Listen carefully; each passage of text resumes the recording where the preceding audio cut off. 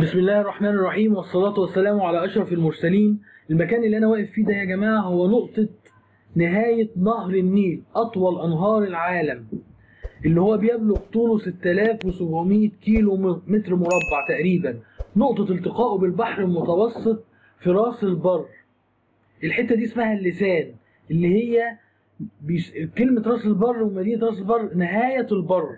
الحتة دي اسمها اللسان، اللي بيلتقي فيها البحر والنهر في راس البر طبعا، اللي هو نهاية دلتا النيل فرع دمياط، في مشهد خلاب ورائع من أروع المشاهد اللي ممكن تشوفها. طبعا نهر النيل بيمر على 10 دول، آخرهم مصر، دولة المصب، الأرض الطيبة.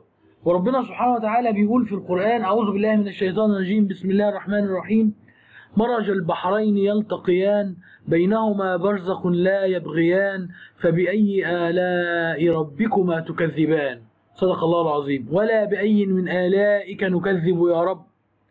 سبحان الله العظيم وتبارك الله العظيم على هذا المشهد الخلاب العظيم، وهو نقطة نهاية أطول أنهار العالم، 6700 كيلو متر. الرحلة دي بتنتهي في النقطة دي، الرحلة دي بتنتهي هنا في راس البر، والجزء ده اسمه اللسان. اللي احنا شايفينه ده يا جماعة الفنار القديم اللي لونه أحمر، ده الفنار القديم على اللسان الأصلي، اللسان الطبيعي اللي هو اللي بيفرق بين البحر والنهر. اللسان الطبيعي عليه الفنار القديم. أما الحتة اللي احنا واقفين عليها دلوقتي ده لسان اتعمل سنة 2005.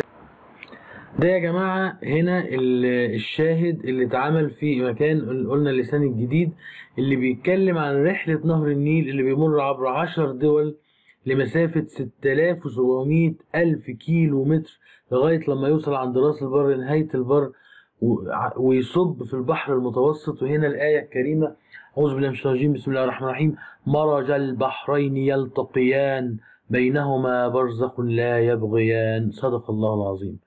سبحان الخالق البارئ العظيم هذا المنظر البديع. وده مكان قلنا اللسان الجديد اللي اتعمل سنة 2005. هنا برضو بحاول تاني اوريكم واركز لكم على المكان التقاء البحر بالنهر، عشان تحاولوا تلاحظوا الفرق بين، سبحان الله، هنا مية مالحة وهنا مية عذبة، هذا عذب فرات وهذا ملح أجاج. سبحان الله، هنا بالظبط التقاء البحر بالنهر. شوف هذا المنظر البديع.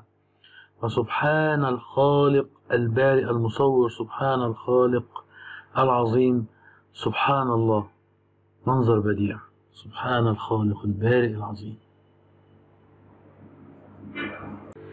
وإن شاء الله ألتقي معاكم قريب في حلقة جديدة من سلسلة سواح، اللي هنتفرج فيها على أماكن سياحية كتير جدا إن شاء الله. وألتقيكم على خير، والسلام عليكم ورحمة الله وبركاته.